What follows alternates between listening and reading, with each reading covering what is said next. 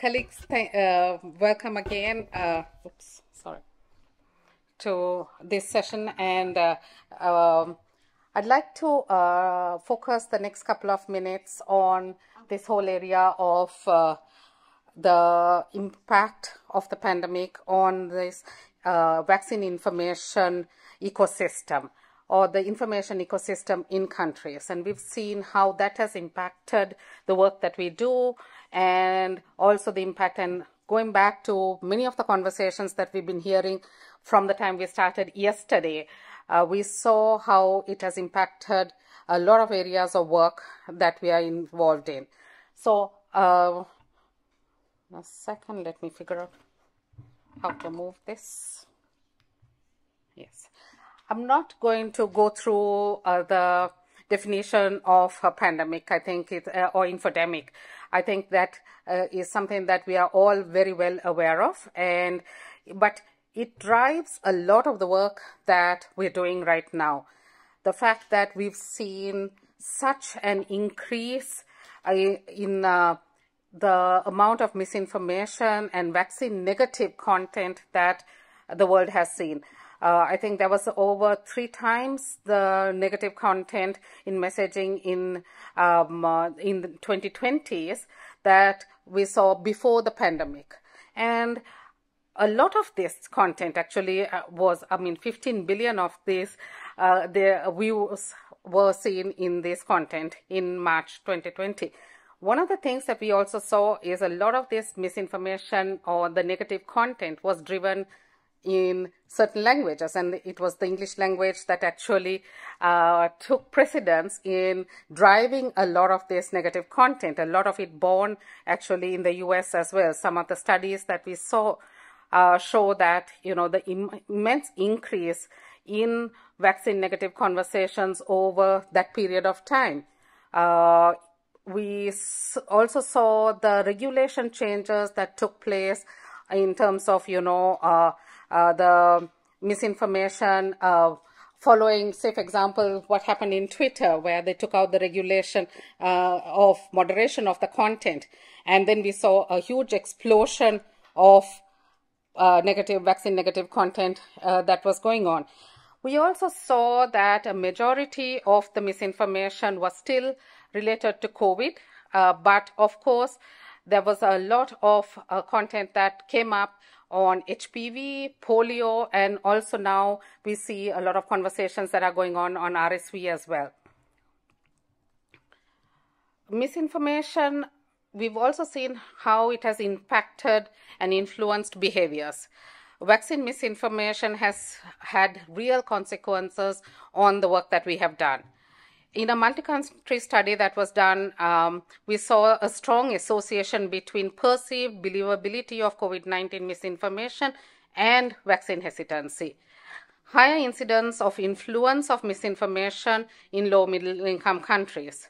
But of course, there is also conversely an ability to detect misinformation may also be associated with higher vaccine acceptance. So this was something that, I'll give you an example of something that we are working on now. It's called, it's a game that was introduced. It was a game called Cranky Uncle. We're working with the inoculation specialist, Professor John Cook he was Monash earlier, and now I think he's in Melbourne University. And he came up with a game called using inoculation theory to vaccinate people against misinformation. And we worked with him to come up with a game which is on vaccines itself. So his original game was on climate change related misinformation. So there was a whole big analysis done on the fallacies used and the tactics used for vaccine-related misinformation, and the game focuses on building the skills of the players to identify misinformation so that they are stronger in being able to address misinformation. And we've seen fantastic results in the pilots done in Uganda, Kenya, Ghana, and Rwanda and Pakistan are just going into their pilots. Some of the countries that have completed the pilots are now going to scale with the game itself. So we've seen that really building that skill in the players to try and identify what misinformation is, helps them even more to handle misinformation themselves. So, Santi, one of your questions about working with young people, this is one of the things that we, a majority of the target audience for Cranky Uncle Vaccine Edition are young people, but they're the ones who are literate in terms of digital platforms and all that. We are also looking at how we can address the issue of equity, because the question of, how many people have actual access to a smartphone to play the web-based game or the app. So we've diversified it into many other platforms. Ghana has diversified into a voice platform and a chatbot. We have a print version of it. We are also using it on another app, which is a zero-rated app called the Internet of Good Things. So COVID-19 pandemic and the accompanying infodemic have negatively affected vaccine uptake. And all of us have seen some of this taking place. Lisa alluded to some of this data in her presentation a little while ago as well. However, the pandemic has had both a positive and negative effect on vaccine acceptance, depending on the context of the vaccine itself. So we've seen how the COVID-19 pandemic has caused disruptions in vaccine services and has had varying impacts on vaccine acceptance, with both the positive and the negative effects depending on the context that we were talking about. If you look at this next study again, it's for something that was done fairly recently, and I'm sorry and apologize for the American context that is quoted here, but this is something, the reason that we brought this into the slide is because of the fact that what the study saw was that adults with highest trust in their healthcare provider had the highest confidence in MMR, at least, and least concerns about the side effects. So you can see that in any context, if there is trust, and I think yesterday in the keynote address as well, Lisa was talking about this issue of trust. We saw in many of the presentations today as well that trust is going to be a key indicator going forward. Whether it is trust in your source of information, whether it's trust in the information itself. You'll see this slide in Saad's presentation. This is some of the work that we've been doing with Yale and some very successful results coming out of that work in many of the countries that we were able to work. But let me just focus on two of these boxes that I've circled here. The box where we look at the whole issue of disinformation, and then the trust issue. And I'd like to focus a little bit on the next slides on these two areas. So the COVID-19 pandemic has led to some new determinants, as well as increasing importance of previously existing determinants. So some of these determinants are things that we did focus on in the past, but through the work that we did, we also saw that there are new emerging determinants that we had to focus our attention on. So these two, the disinformation that we have already talked about, and trust are two key determinants that drives our work. The trust in foundation of vaccine demand and the pandemic has brought this into, a real focus of all the pandemic preparedness indices. Only high levels of government and interpersonal trust, as well as less government corruption, was associated with higher coverage of COVID-19 vaccine. And we saw how this impacted in many countries across the world. Lack of trust in health professionals and low confidence in domestic and international health institutions was consistently associated with COVID-19 vaccine hesitancy. And we saw how, I was working in Kenya during the time of the pandemic, and we saw initially how there was such a lot of resistance to vaccination, due to several things. And this was also going back to what Janet was talking about in terms of not seeing the impact of the pandemic in the country. We were dealing with highly populated populations and areas, and they didn't see the disease. So they were like, what are you talking about? Yes, you're showing so many people dying on the streets in so many other countries, but we don't see it here. So there is no disease here. So that whole area of not being able to see it, the fact that we were then promoting the vaccines and, being conscious about the people who are the most highly vulnerable. The initial audiences that were targeted in Kenya were the healthcare workers for the vaccine. And they were like, up in arms saying, you're testing it out on us. Why are you giving it only to us?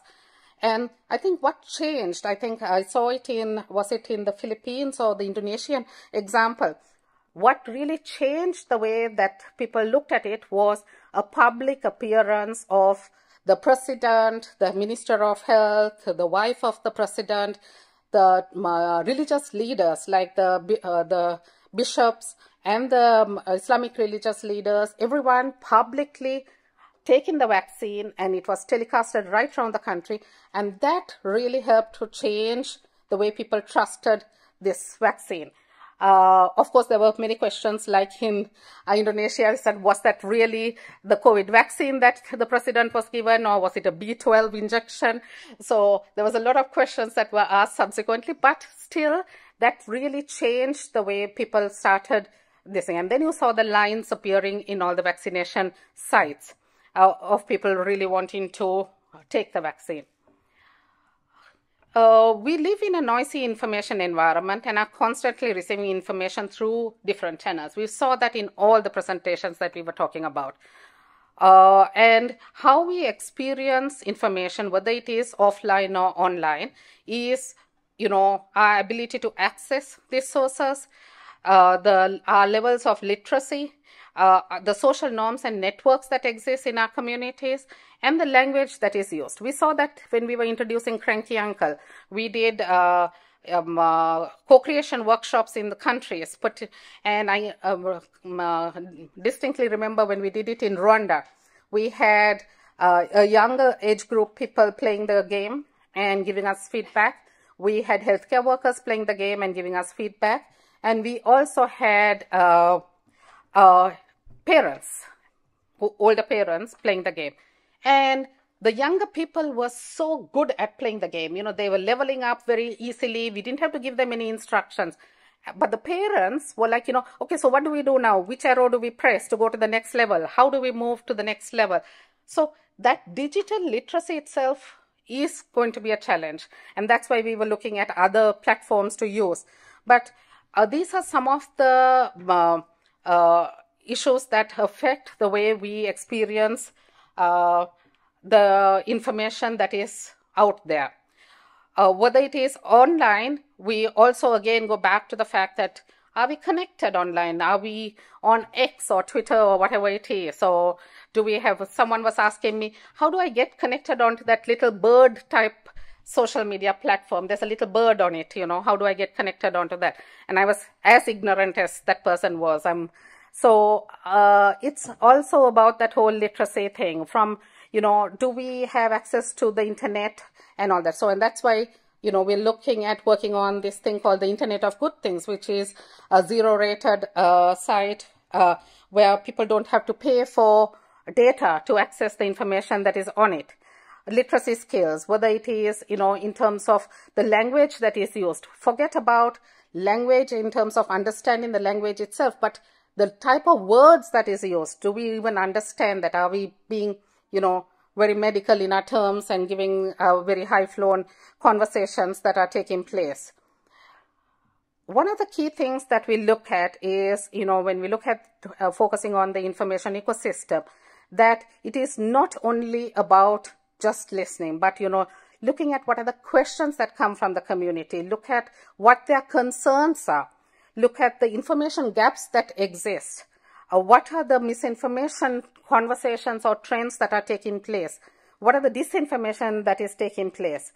And one of the other things that is very key is, I think, was it Liz who was talking about it yesterday when during dinner? It's not about downloading something from Talkwalker and saying, oh, we are doing social listening. But looking at conversations that are taking place online, offline, and at community level. How do we triangulate all these conversations and then try to bring it together and then develop our insights? yes, then we do develop the insights reports. Then what do we do with that insights report? Is that channeled to the communication people so that they can now respond to all these questions, concerns, or the information voids that exist? What does a healthy information environment look like? So people will need to have access. They need to have awareness. People need to know where to seek and find credible sources of information. In some countries, I think Liz was working with me during that time, and we were doing a search of looking at country Ministry of Health websites to see what type of information is available on this supposedly credible source of information. And in most countries, we saw there was hardly any vaccine-related information. There's this picture, there was one country, and Liz and I laugh about it, because there was one country where the vaccine site of the Ministry of Health had 4 gentlemen wearing suits looking at a cold chain piece of equipment. And that was all there was. So if people want to get information and if they can't find it, they're going to find it in non-credible sources. So unless we are proactive and providing that information up front, they will find it from somewhere else that is not credible. So the literacy level of the people understand the health information. So it's not only about ability to read, but it's also the ability to understand what you read. Amplification, who shares this information and where is it available? The whole area of trust, influence, who do we use to influence this information ecosystem? Who do people accept as important, and what do people accept as important preventive measures in countries? I mean, when we were talking about social distancing initially during the pandemic, and I was working in Kibera, people live in a little box of a whole family. And they used to laugh at us and say, you're talking about social distancing, where would we sleep? We're sleeping on one on top of the other, and you're talking about the importance of social distancing so that we can avoid getting infected, It's not possible. So some of the work that we are doing to support the countries. So we have a social listening and misinformation management strategy, which is built on 3 main pillars. The first pillar, which I've highlighted, is the pillar that talks about the information environment and the nature of how to build. And we are helping countries at the moment. We're doing a lot of training at the country level for country level partners to improve that information ecosystem at the country level. So I work in a discipline called social and behavior change, and I see that many of you in this room are also in that same discipline. And understanding, where the root causes of this under-vaccination, the context that comes on, designing the content and responding to these insights that we have identified. Testing, and this is something that was done with SAD's teams in the applying things that the business or the commercial marketing world was using, like A/B testing, onto our social issues. And we were able to do randomized control trials with huge audiences using those principles and testing out the type of messaging and messenger that was being used that works for country context. By looking at the key principles of effective vaccine communication. So it's not talking in a vacuum, but looking at tying up the theory, the science into the work that we are doing. And one of the things, I don't know, Sad, I haven't seen your presentation, whether you have this, but probably you might have some of these slides, gain framing. One of the things, I think yesterday during Lisa's talk also, I think, Lisa, you were mentioning about, providing a reason for the action that you want people to do. So gain framing is something that we really looked at, providing not only the terrifying message, but then providing a reason. Like, for example, this is something from India, choose vaccination for a healthier tomorrow. Use vaccinations or vaccinate your kids so that the kids can play, study, learn, and all that. It's not about focusing on the death and the disease and the disfigurement of having the disease or whatever it is, but it's also giving them a reason as to why. So I'm not going to waste too much time on this. This is some of the work that we were doing, where we really were able to reach huge proportions of audiences through the work that we did. So things like, focusing on self-efficacy, focusing on value-based approaches, really helped in the countries. We saw how we did in Argentina, for example, where they focused on one of the biggest issues that they had was the fact that fathers were not getting involved in the vaccination process of their children. And how do you talk to the father and make sure that he was going to get involved? What triggers or what hooks can you use to move that father into that process? So using someone that influences his decision was something that we really saw that worked. Social listening and tracking analysis, synthesis of conversations on the specific topics can help detect important signals and shifts in conversations and common concerns that are existing at the community level. Draws on multiple information sources to reach conversations. So this is what I was talking about earlier, not only focusing on the online, because that is the easier way of getting information, but how do you look at conversations that are taking place at community level and bringing it up into your analysis? And making sure that the results are actionable in terms of the insights that are generated. Let me move on. I know. So some of the frameworks that we are using is making sure that, we prepare, and this is some of the things that we are doing right now. Our team is right now in Egypt. They were in Timor last week or the week before, doing the same type of work where they help the Ministry of Health to prepare, to build that team, to build that skill in the country to be able to do the work. You then talk about how they are looking at the listening component, to build and detect the conversations that are taking place and maintain the conversations, where do they log it? How do they look at it? And then, of course, the analysis part, how do they look at understanding what is being said? How do you respond to that? And what do you do with that information? And then the strategic conversations that take place, how do they then tie it up? We saw during the pandemic countries coming up with fantastic insights reports. It was very well done, beautifully laid out and all that, but it just was an insights report because it never got channeled to the people who are actually doing the communication response. So how do you tie that loop and close that loop, making sure that the people who are not only generating the insights, but also responding to communication have a seat at the table. Sometimes in countries, we don't have health promotion making the decisions. They don't even sit at the table. How do you make sure that they are part of that conversation and the decision-making process? What is also important is the mapping the ecosystem, and these are things that we already spoke about. It's nothing new, but where does the conversations take place? How do they take place? And what are you going to be doing with that insights that comes out of it? Some of the resources that we've developed over the years are the vaccine messaging guides, and these are things that we've done in partnership with Yale, in partnership with PGP and also Facebook as well. Vaccine misinformation management field guide. Recently, we launched a co-publication, a joint publication with WHO, with Tina's old team on how to develop insights reports, the last one that we have there.